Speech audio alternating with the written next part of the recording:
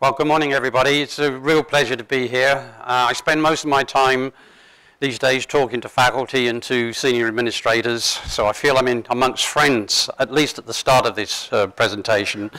Whether I'll still be you'll still be friends when I finish, we'll see. So we're talking about leadership in learning technologies. What does it mean? Well, rather than give a philosophical discussion of leadership, I thought I'd encapsulate it in a story.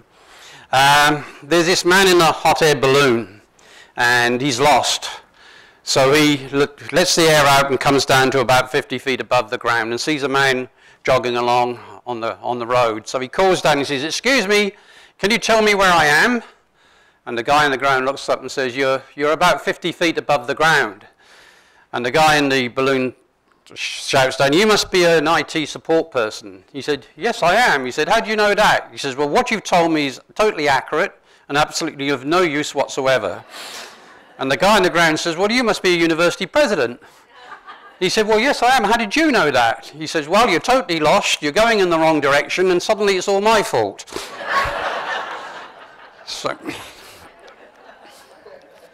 So, what do we mean by leadership? I'm going to give you a quick overview.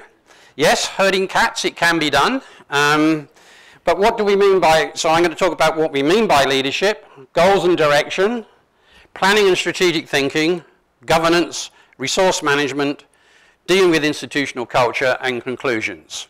This is all about learning technologies, mind you, not just general leadership. Why managing learning technology is important? It's not a side issue anymore. For most institutions, it's now moving to the center from being somewhat peripheral.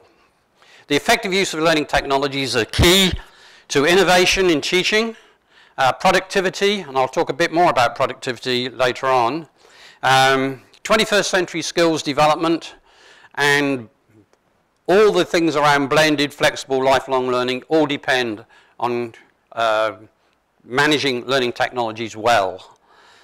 And also, all this requires, to get technology used properly, we all know it requires major changes in teaching and culture. So it's quite a challenge for leaders in this area. What do we know about managing learning technologies? Well, there's very little written about this. Terry Anderson and I can never remember the Zawacki Richter, is it? I think, wrote an article where they went through the major journals in online and distance education and found less than 10% of the publications were about management and leadership and planning and so on. So one of the things that prompted me, I supervised Albert Sangra's thesis. And he took 6 case studies in Southern Europe and looked at how they were introducing technology into their institutions. And I was so struck by how similar his results were to my experience that I found another 5 case studies in North America, and we put the two together and worked out what worked and what didn't in terms of planning and managing technology. And since that book came out, that's this book here, since that book came out, most of those case studies, they were quite long. For one institution, it will be over possibly a 10-year period up to about 2009 when we started writing this up. And since then, there's been some changes. Things are getting better, actually. More institutions are now doing serious learning technology planning. Yesterday, I was at the Board of Governors of the University of Ottawa, where they presented their e-learning plan to the governors, and it was a very good plan, incidentally. And UBC has come out with a massive program called the Flexible Learning Initiative, which is the result of about 6 months planning from the very top of the institution right through. What's driving this are 2 things. MOOCs have spooked boards of governors. They want to know why their institutions aren't doing online learning. And it's particularly spooked University of Toronto and some of the more elite universities who hadn't done very much in online learning up to this point. The other thing is government, and particularly in Ontario. The Ontario government has been showed quite a lot of leadership in asking for mandate statements from all the universities and specifically asked what do they plan to do about online learning. So So there is a push now, a recognition that learning technologies are important, online learning is important, and institutions are now thinking about how they should plan for that. So drawing on the results from the book and more recent experience, here are some conclusions. And you all know this chart. We have changing modes of delivery from face-to-face classroom through to hybrid to fully online. Now, that raises a challenge for every instructor. Where on the continuum should my course be, but also for institutions? How much should we be still focused entirely on being a face-to-face institution? Should we be moving more towards hybrid, or should we be much more moving towards fully online learning? What factors should influence an institution's decision where it should be on that continuum? How do we turn those goals into reality? And in particular, who should make this kind of decision? Who should be involved in decision-making of this kind? So I'm going to put a question to you. And I like to do this because I do this at every time I'm presenting on this topic, and I get a better idea of how much this is growing and growing and growing by the number of the hands that go up or don't go up. So does your institution have a plan for learning technologies, a written down plan that is distributed through the institution? It could be on learning technologies or flexible delivery or online learning, or is it currently developing one? If it's in any of those categories, put up your hand. Right. Oh, it's going to be easier to do it the opposite way. If you don't have one in your institution, put up your hand. Okay, now that's interesting. The majority now do have plans or are in the process. Now here's a question. For those that do have a plan, is it any good? If it is, put up your hands. Ah, if it isn't any good, put up your hands. Yeah, okay. Well, we'll have a discussion afterwards about why you think it's good or not good, okay? So what do we mean by leadership? Well, my guru on this topic is Henry Mintzberg at McGill. There are several kinds of leadership, and often people think of leadership, particularly in the media, as being charismatic leadership, Churchill or Napoleon or Stalin, leadership that elicits shock and awe. The problem with that kind of leadership, however, and I've worked for at least two charismatic leaders, one particularly the president of the Open University of Catalonia, who actually built it almost from nothing, from his own vision. But once they die or leave, the organization often flounders because it's been dependent on that charismatic leadership. More effective over the long run, and particularly more appropriate for a university, and I'm talking mainly about universities here and not schools and colleges, is a facilitative or collective leadership, where the leadership basically tries to facilitate others to function more effectively. In other words, you've got a good group of people, let's get them working well together and let's help them. So it's a team approach. But for that to work, a shared vision at the top is absolutely essential. And I have worked at an institution where the VP academic was really for moving forward in learning technologies. And I know there's at least one person from that institute sitting in the audience, so I'm not going to say which one it is. And everything was done, we had a plan, but the VP admin didn't want to spend the money on it. And it never happened. All that planning went to waste because the VP admin didn't have the same vision for where the institution should be going as the VP academic. So that shared vision is essential for facilitative and collective leadership to work. Incidentally, that VP admin never said once during the planning process that he didn't think the university should go that way. But when it came to getting the money, that's when the resistance came. Goals and directions.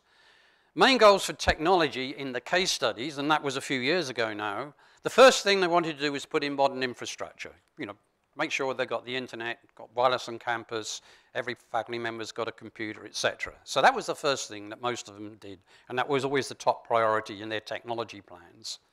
The second step was to digitalize the administrative services. And in North America, we went through that in about the end of the 1980s, 1990s. We spent tons of money. Some universities in Australia went broke putting in PeopleSoft and so on. Spent millions and millions of pounds getting their admin systems up. And then, right at the end, they started to think about using technology for teaching. And most of the case studies when we asked them, well, why are you using technology for teaching? To enhance the quality of classroom teaching. And I remember one famous discussion at UBC in '95 when I said, don't you mean to improve the quality? Oh no, the quality of classroom teaching is already excellent.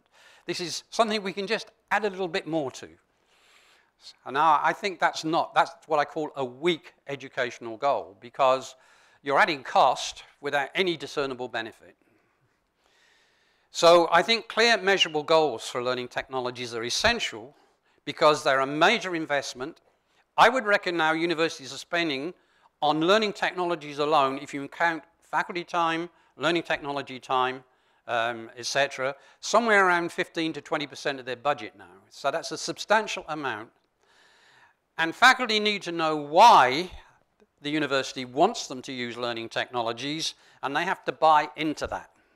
And that's the challenge. So what would be a typical goal? Well, there are lots of different goals, and they often, you need to clarify which one is the most important. You can operate all these goals in parallel, but when it hits the road, where it comes down to the faculty teaching, they need to know why they're doing it. So first of all, increase access to learning, new markets. And that's where online distance education is particularly good. And there's a huge market that's still untapped in Canada, and that's the credit-based professional development market for those who've already graduated and are out in the workforce. This is the fastest area of growth in the United States in online learning. It's master's programs for teachers, health service people, engineers, and so on. Online learning, often fully cost recoverable, but credit-based. The second is to increase flexibility. That's not the same as increasing access. You've already got the students, but they're working, they're part-time. They're full-time students, but they've got jobs. So you want to make it easier for them to access the teaching. So hybrid learning is a very good way to increase that flexibility. But you're not necessarily increasing access by that. You might get a few more students, but not many, because you're still going for the same market.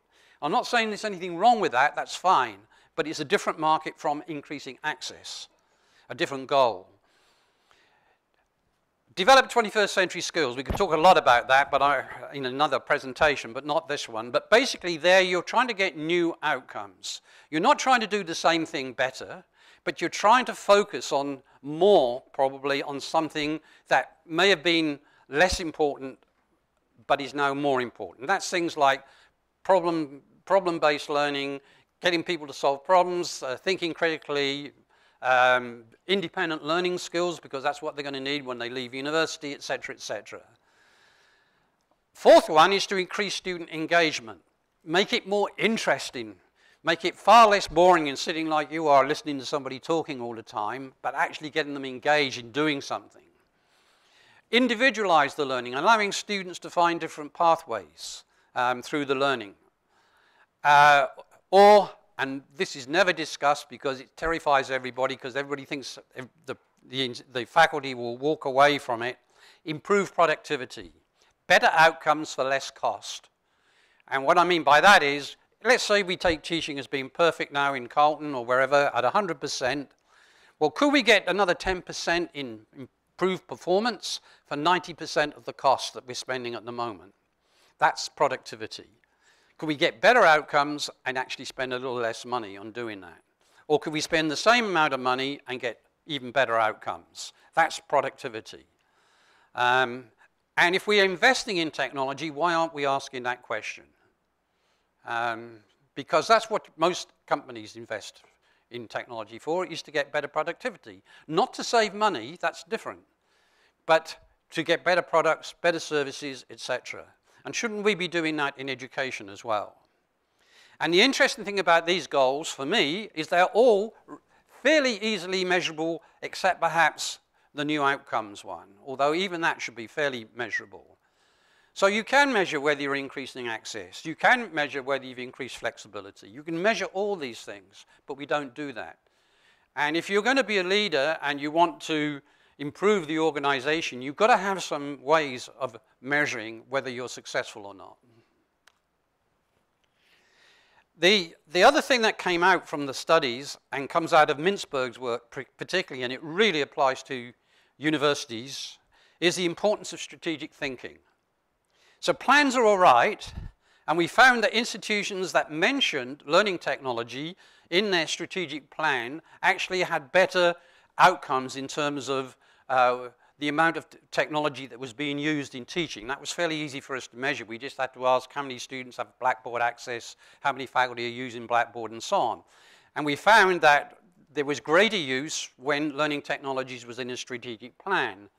One reason for this is it empowers those who want to move in that direction. It gives them permission and blessing to do that. And it also means that because it's in the strategic plan, then resources are identified and allocated to make sure it happens. But more important than a plan, because a plan can go out of date as soon as it's written, is the thinking around the strategy. And in particular, because planning should be ongoing. It shouldn't just be a one-off and then you put the report on the shelf and you try to implement it, and then 5 years later you do another plan. Strategic thinking is ongoing, and one way to do that is through the academic planning process.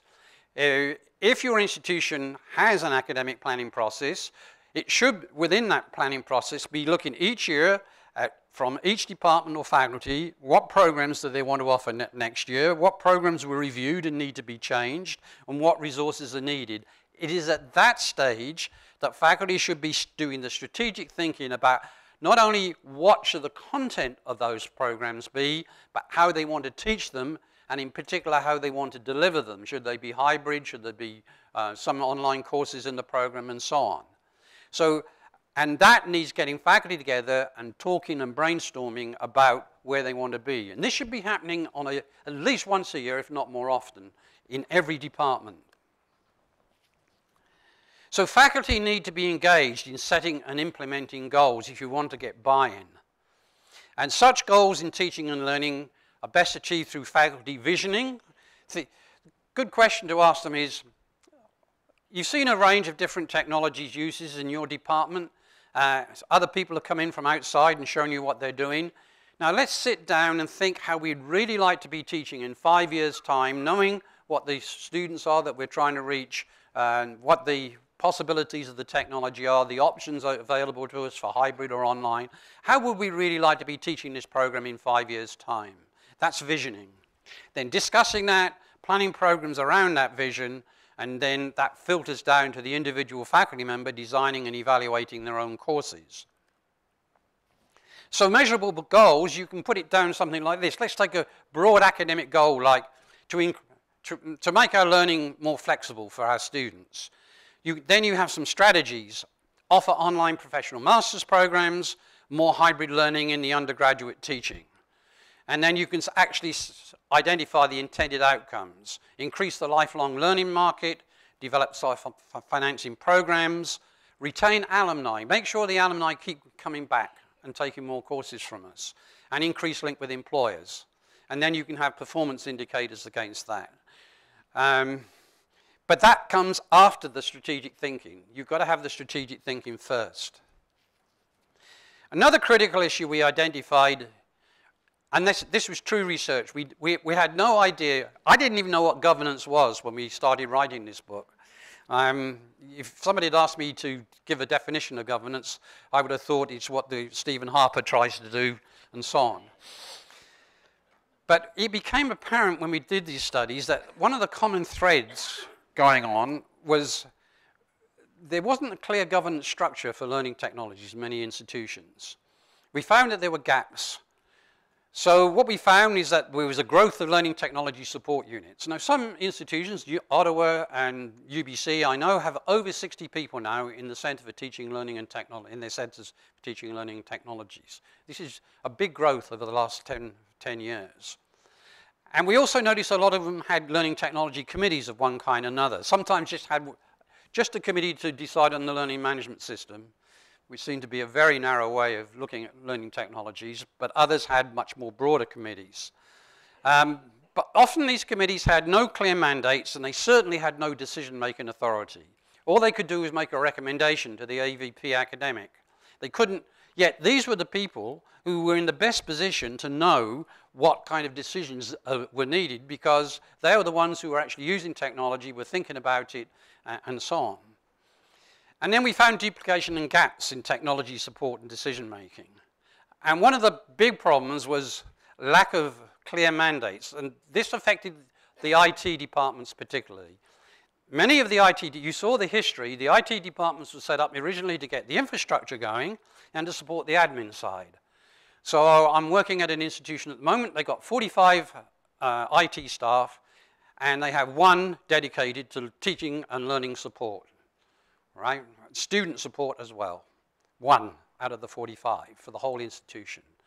And then don't be surprised if you want to do mobile learning and the IT department turns around and says, that's not our mandate, that's not in our mandate. Our mandate is to keep the servers running and the telephones running. It's not our mandate to come and help you do something innovative like move to mobile learning.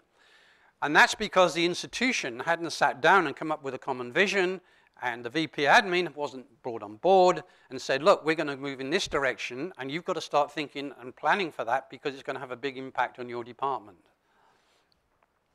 So you need a clear governance structure for technology that includes teaching and learning.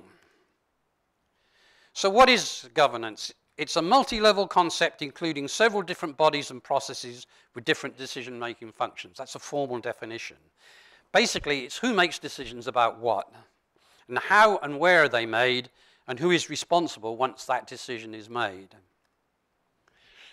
And the functions of governance are pretty clear for learning technologies. You set mission goals and directions, you assign responsibility, you determine decision-making authority, you manage learning technology resources, you manage the risks, and you evaluate the results and others. And in businesses, they would also have ethics and so on. And this is why it's a problem in many institutions. You have to look at where technology fits. It actually fits right in the middle now between academic and admin. So it's a shared responsibility, and this is why it gets difficult.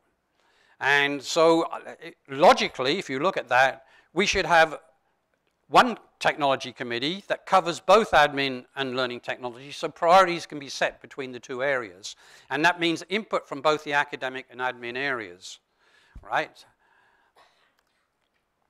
And there's two ways of looking at governance. Managerial by position. Does anybody recognize this kind of chart? Yeah. And there's the director of the Center for Learning, Teaching and Learning. And it's often interesting, sometimes you have a CIO up on the top level here with the VP academic, but often they're focused more on the admin side and less on the academic side. It varies, it depends on the institution. UBC at one time moved the CIO from admin to report to the VP academic. And then after several years, they moved him back again when they got a new VP admin. But I think the more useful way of looking at it is in the fuzzy way that universities operate, where decisions are made right through the institution, basically. So you have students making decisions about whether they're going to use their mobile phones to access the learning management system or not. Obviously, faculty and instructors are probably the main decision makers when it comes to a specific course about what technology they'll use. Then there are decisions made at a course level, and there's decisions made at a program level, and then faculties make decisions, and the executive team makes decisions, and the board makes decisions. So, and then on your left-hand side, you've got the academic planning and strategic planning process. You've got learning technology units, and on the right-hand side, you've got IT services, and then you may have a technology committee, and the executive team may have a special subcommittee in IT governance and so on. So it's a very complicated area, and you really need to know which are the best decisions made at which level, and make sure you've got the right people there. And the area I want to focus on particularly is program areas, because I think it's at the program area that key decisions should be made about the mix of flexible online learning and face-to-face learning. You should look at it from a program perspective. Why? Because students come in often dependent learners. They're often not used to using online learning, and they may need to be moved to that gradually through the program, so that by the time they get to the end of the program, they can take a fully online course as part of their undergraduate program very comfortably and very confidently, because they've been led into it gradually through the program. So I think we need to focus more on programs, and particularly when the academic planning process is taking place, about decisions about learning technologies. So it's the responsibility of the institutional executive. In university, decisions are taken throughout the institution. The right people have to be at the right table. Integrated planning is essential, and it needs to be thought through and formalized. Now, for instance, why not give the technology committee a budget to manage? Give the technology committee that budget. In other words, you have a budgeting process, and you set aside so much money for technology each year, and you amend that each year. And that technology committee actually makes the decisions. It doesn't get forwarded up to an executive that probably doesn't know the issues around the use of that technology, for instance. What are the implications? Well, who should decide on face-to-face, hybrid, fully online, and the choice of technologies on a course? I think the institutions should set the general direction. University of Ottawa said we want 20% of all our undergraduate teaching hybrid within 5 years. That's the general direction. Now, it's going to vary between faculty and faculty, but that's the way you want to go. And that sends a clear message. But it's the program team that should really decide the balance based on target groups, the learning outcomes, the nature of the subject matter, integrated with the annual academic planning and budget process. And then individual faculty within that program plan decide exactly how they're going to use technology at the course level. Don't forget, it is the academics, the faculty, that's in the program team. Resource management. This is a real fun thing. Nobody knew how much it cost to use learning technologies, the real cost. They could tell you the cost of the center, but they couldn't tell you how much time faculty were spending and how many faculty were doing stuff, and so on. And what was even more interesting, we would interview a VP academic and say, or a provost, and I asked the provost, where's the money going to come if you want to change your strategy? And they would often say, I don't know, but I know we have to do it, and we'll have to find the money from somewhere. And too often, up to 4 years ago, technology was often an added cost for no measurable benefit. And we saw a rapid increase in spending on learning technology units.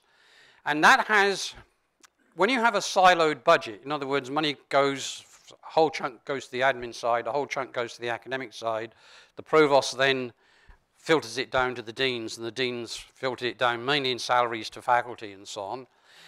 You get unintended consequences when you increase the amount of learning technology support because it's coming out of the provost's budget mainly.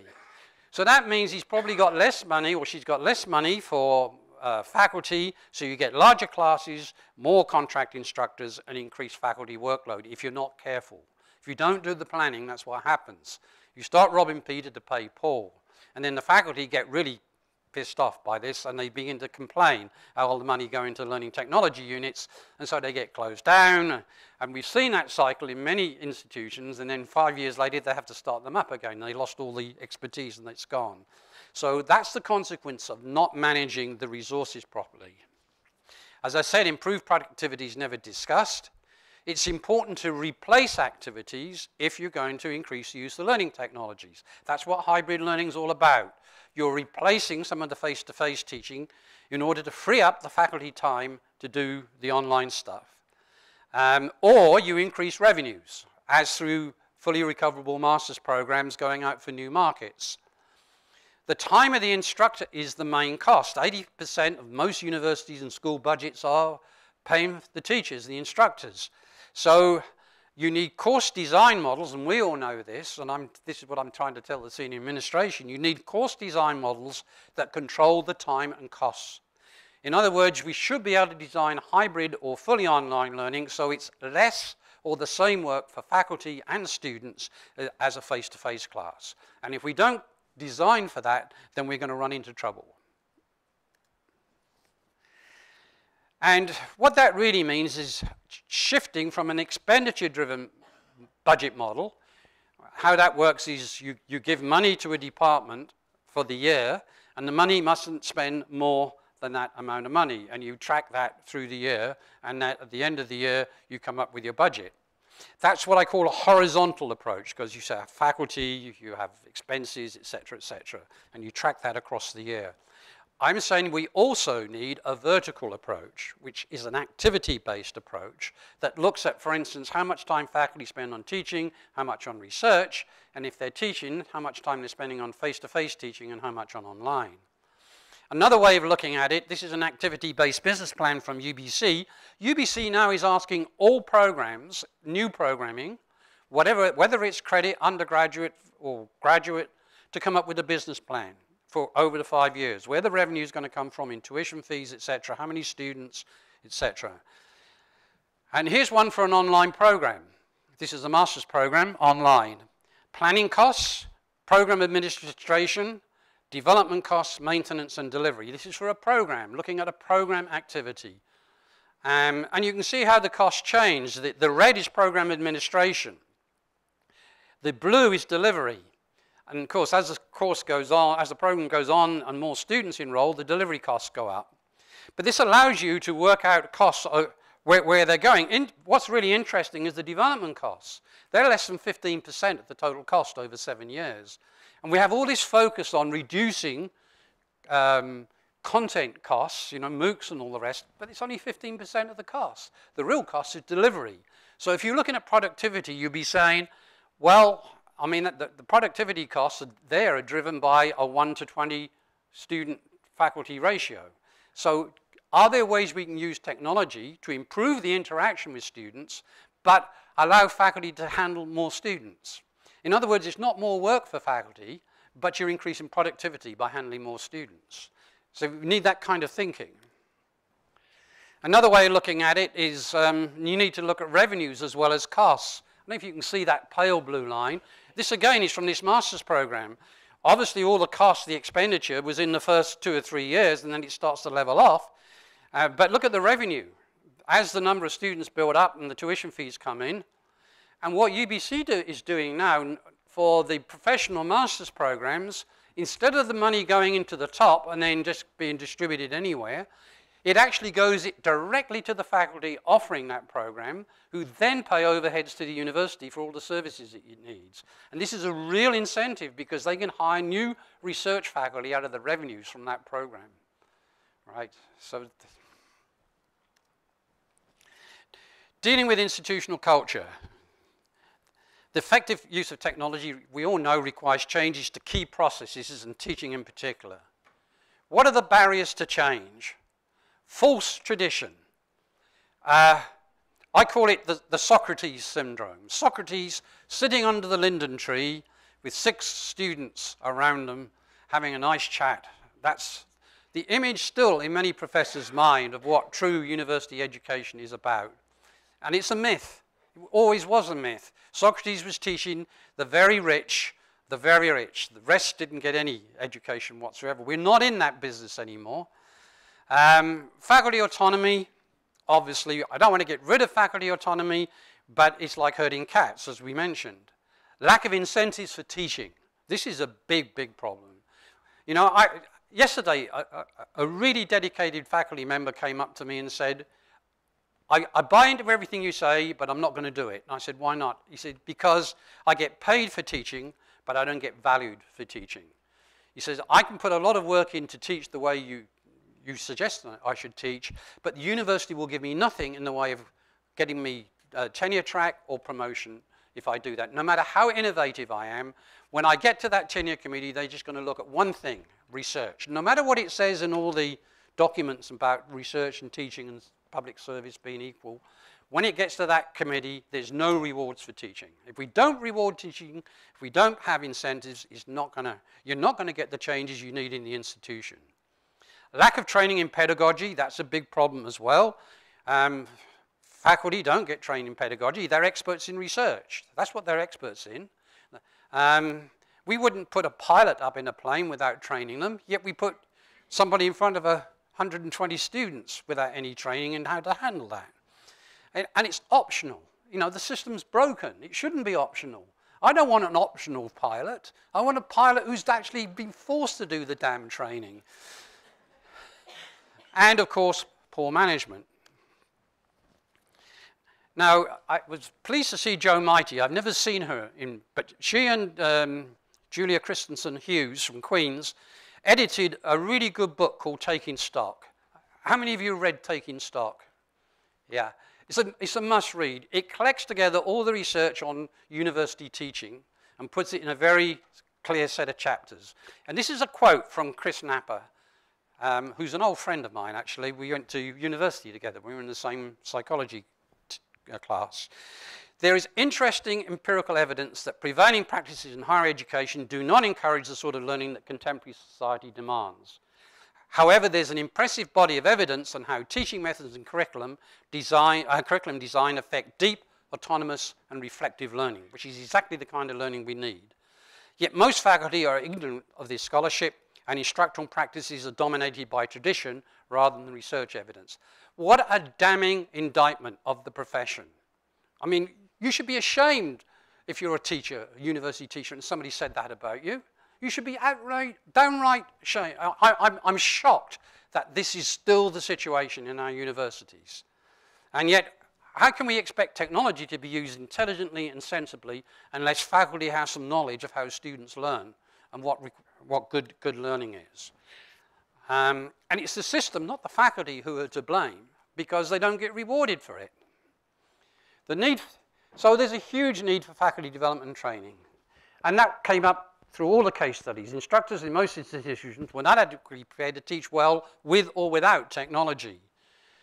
Training of all instructors in teaching should be systematic and compulsory, especially in universities.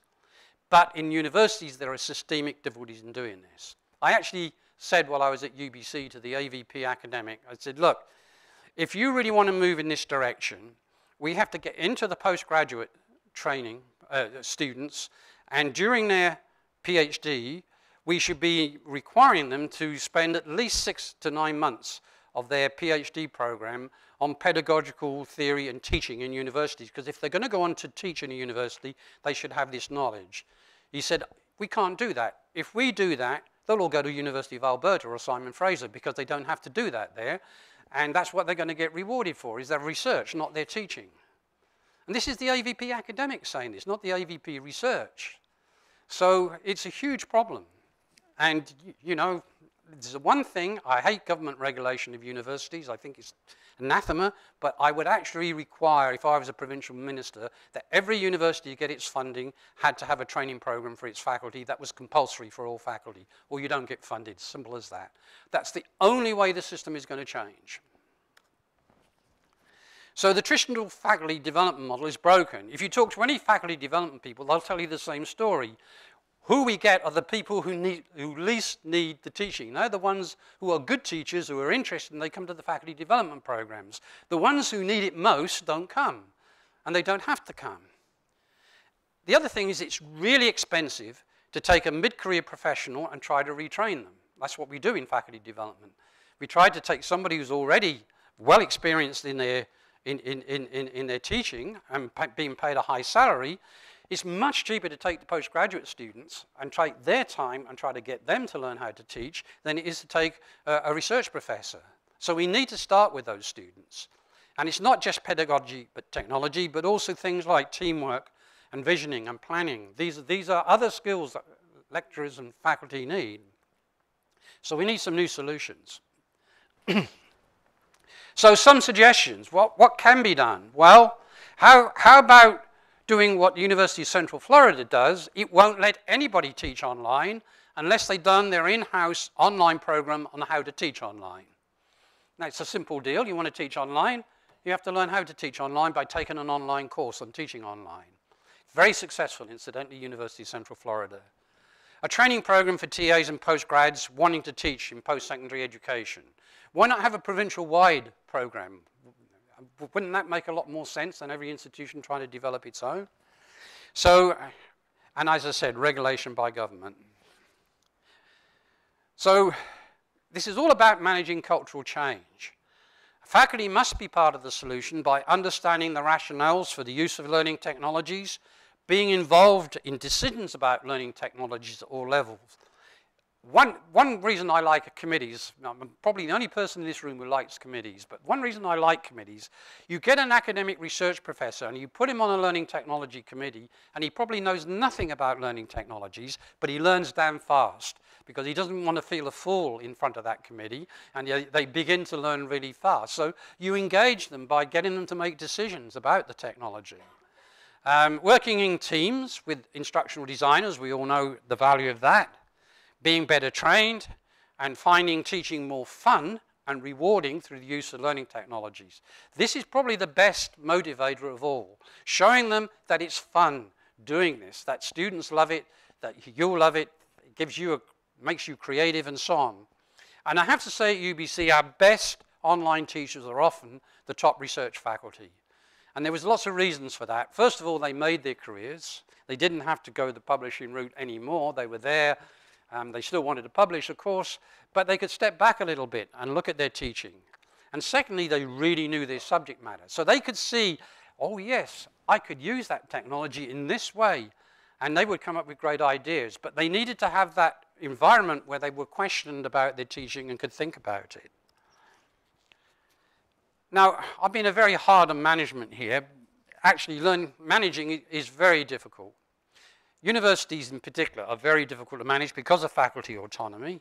It's like herding cats. But all management is messy. Mintzberg did a very interesting study. He followed about 25 CEOs from some of the largest companies in the world and just tracked what they did every day. And it was one damn thing after another. Their average time on dealing with anything was 2 minutes because the things just kept coming through. Management, you have to deal with issues. I always remember Martha Piper, the president of UBC. She came in 3 weeks into the job. She got landed with the Asian Pacific Development meeting where people got pepper sprayed and so on. And she had a student revolt on her hands. She had the Prime Minister's office calling her up. You know, where was the time for her to sit down and say, this is the way I want to move the university? You know, she's putting out fires, and she has to. That's the job of a president. So all management's messy. And learning technology is only one new aspect of management. So it's something that institutions are just beginning to realize is a critical area. And it's a complicated one because it combines 3 different cultures altogether. It's academic culture, technology culture, and a culture of management. And universities don't like management as an idea very much because they see it threatening autonomy. Then we've got rapid technological change that makes it difficult because as soon as you decide on a learning management system, some damn person comes along and invents another one. And then there is this fear of managerialism, a resistance to change anyway, naturally in the institutions. They survive for 800 years and they're going to be damn well not going to want to change in case they get destroyed by changing. So, but in conclusion, good leadership is essential for the successful use of technology. Leadership can be found at all levels within an institution. In a university, leadership requires teamwork and good governance. And the biggest challenge for leadership is to change entrenched cultures for learning technologies to be used successfully. Thank you very much.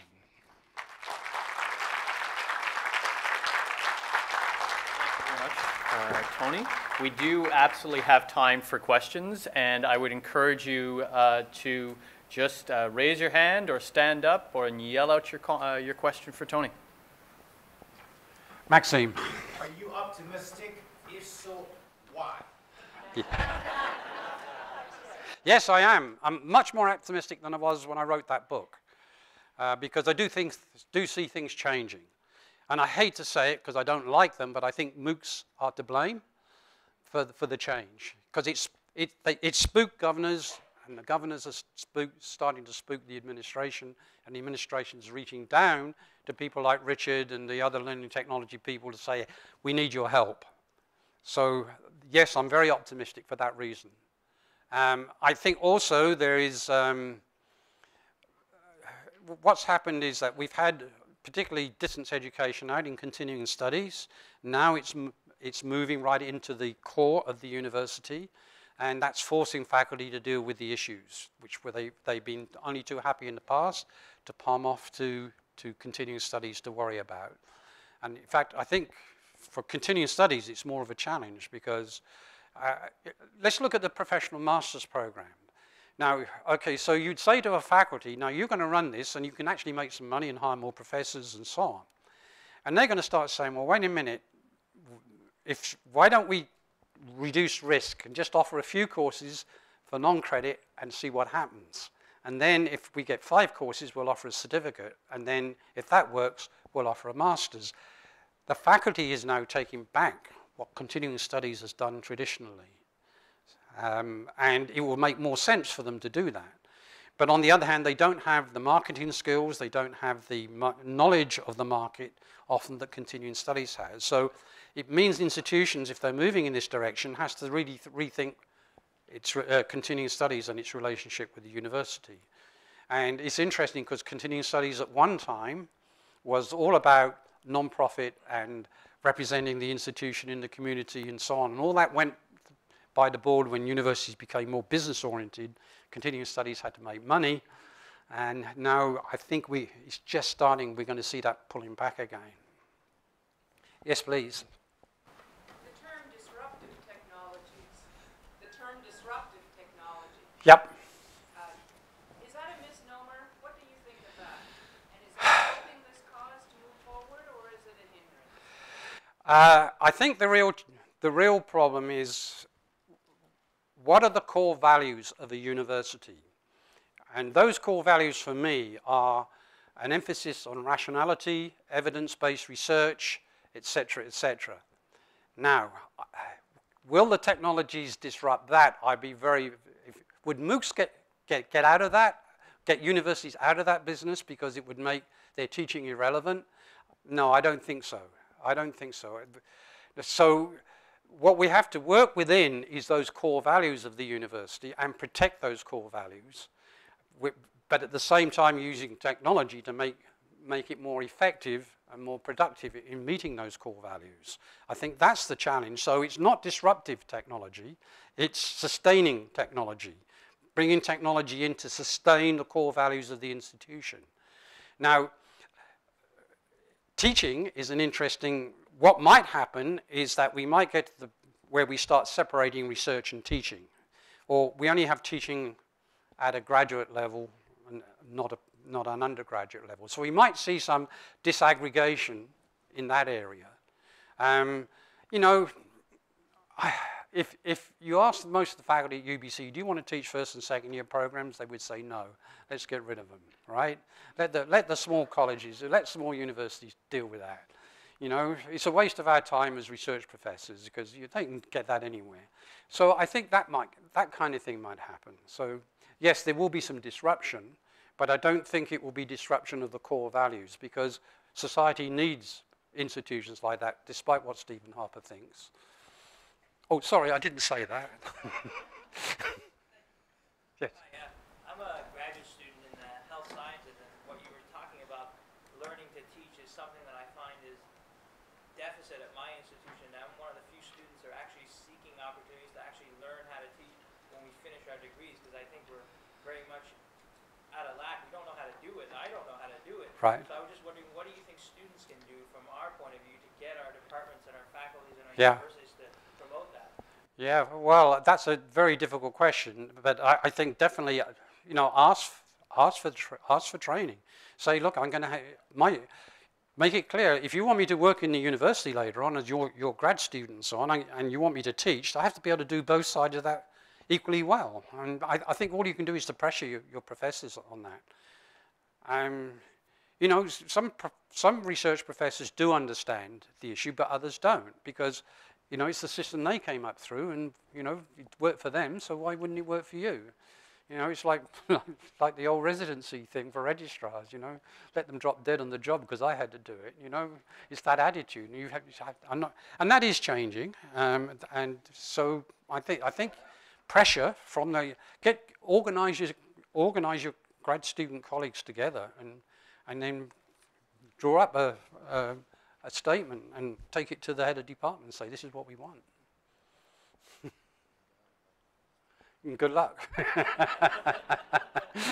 Yes, Anne. Tony, one of the, you know, I no longer think that technology technology is a disruptive factor. I think it's the marketplace. So in a demand-driven system, I think that what we're going to see is real pressure on what institutions will survive in terms of being able to respond to the quality or the changing types of learning that the community is going to demand. Do you see that as an issue in Canada? I think my answer to that question is that we need more diversity in the system. We need more options for students. I mean, we do have some diversity, certainly in British Columbia. We have a variety. We have one very big research university on a global scale. We have two universities with very good research, comprehensive universities with research records. And then we have smaller regional universities that do a very good teaching job, and then students transfer into the big research universities at graduate level. I don't see that diversity, interestingly, so much in Ontario. You have this real distinction between colleges and universities on the one hand, and all universities wanted to be like each other on the other. And I think there needs to be more diversity in the Ontario system, for instance. And I think the minister wants that as well. I think the government wants that. But how you get that is difficult, because everybody wants to be the University of Toronto, and you can't.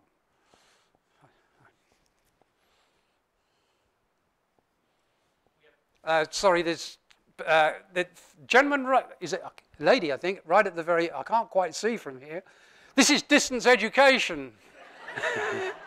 Yes, please.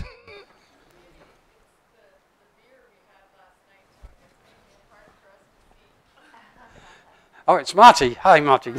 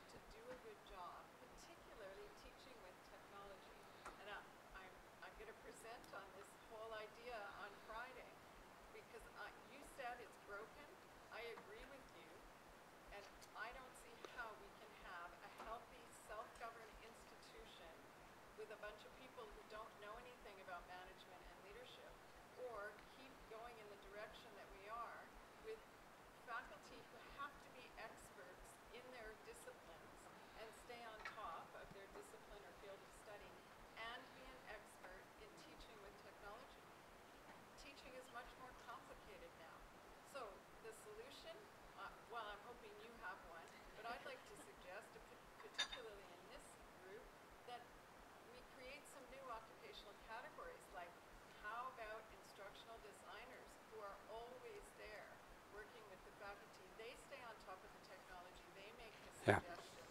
They are the experts. They're the perfusionist who works beside the heart surgeon. We would never ask a heart surgeon to also be the anesthetist and the perfusionist. So how can we ask faculty to do all these other things and be really good at it? Okay, I think that's a very good point, and I think you should go to Marty's session to hear how she's going to solve that one. Here's what I would say. I would agree, we need both. The problem I have with having an instructional designer for every faculty member is we can't afford it. It's as simple as that. Yes, faculty do need that kind of support, but first of all, they have to recognize they need that support in the first place. And if they don't get some kind of introduction to pedagogy and so on, they're not aware even that there's an issue here. Right? So that's the first point. But the second point is, I'm worried about these creeping costs for learning technology units. You know, UBC now has got over $10 million being spent on learning technology. They're starting now to decentralize that, so every faculty has their own learning technology support units. This is getting to be a big cost, and at some point, some VP academic is going to come in and say, I can't afford this, we have to find a better solution. Now, the other thing is that you don't need instructional design support throughout the career of an academic. My experience doing distance education with research faculty is that you put an instructional designer with them for maybe 1 or 2 courses, and then they pick it up pretty quickly. It's not rocket science, and then they're much more able to manage on their own. But nevertheless, you've got to get them into the position where they accept that they need help. And that's often a big challenge. Yes, please. First, thank you for your talk. That was wonderful. And in your talk, you mentioned university leadership being spooked by MOOCs. Can you unpack why you think that is? And then what advice do you give them in terms of how should universities in Canada be approaching the question of what to do with MOOCs? Okay, why are they spooked by it? It's because Harvard and Stanford are doing it. That's why they're spooked. And to be honest, and I hope I'm not going to upset my colleague from the University of Toronto here, the really elite universities, particularly in the US, less so in the Canada, but particularly in the US, were very slow getting into online learning, right? So they're 10, 15 years behind. And this is their way of jumping ahead. By following what Stanford and Harvard are doing, and MIT. And so that's why it spooked the institutions. Once Harvard and MIT went this route, they felt, well, maybe we should be going this route. And it's a terrible, terrible motive for doing a MOOC, I tell you. But that's the way the herd, I mean, the universities are like elephants. They're very big, and they move in a herd. When one moves, they all follow. So the main thing is to, first of all, get the elephant moving, but even more difficult is pointing it in the right direction. And the last thing you want to be is an instructional designer who's right behind the elephant.